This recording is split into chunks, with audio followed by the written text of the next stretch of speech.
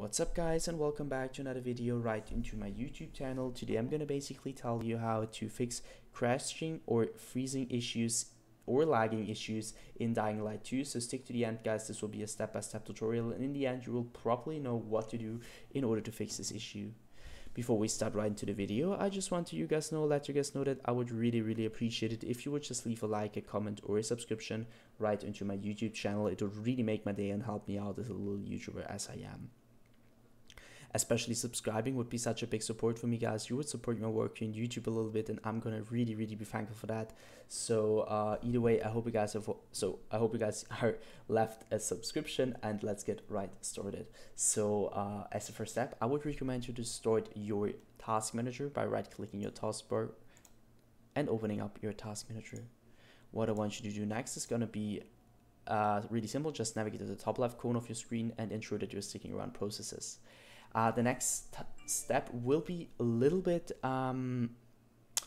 strange, but let me explain. So I want you to simply end every single task by just right clicking and then clicking onto end task, which is currently running in the background or as an application. Let me explain. So two reasons for that. First of all, too many applications, too many background processes running at the same time could cause these kind of issues, so lagging, freezing, or crashing, especially in low-end or bad PCs. And the other reason, like it was for me, there are some applications, some programs, some background processes which are currently just third-partying your main game, causing it to crash or to freeze in some way. Don't ask me why, but it's happening. So just avoid this problem by just ending every single task.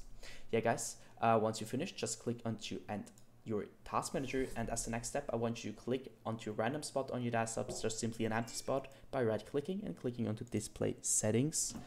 And what I want you to do next is simply just click onto display and stick around that and identify what your main monitor is. So click onto identify, and obviously this just applies if you have more than one monitor. Once it is identified, scroll down and stick around scale and layout, where I want you to change the size of text tabs and other items to 100% as recommended, and your display resolution should be the same as in game. So for example, if you have in game like 1720 by 1070, you should also apply this to your display resolution. So once you're finished, just simply end the task and navigate to the bottom left corner of your screen again, open up your settings and navigate right into update and security. Stick around Windows Update. I know guys, it's gonna sound a little bit basic, but trust me, updating every single driver you could possibly update on your PC will help you a lot with like 99% of your technical issues you're currently having, and updating your Windows driver will help you a lot with your crashing, lagging, or freezing issues in general. So just update your driver, download it, and provide the best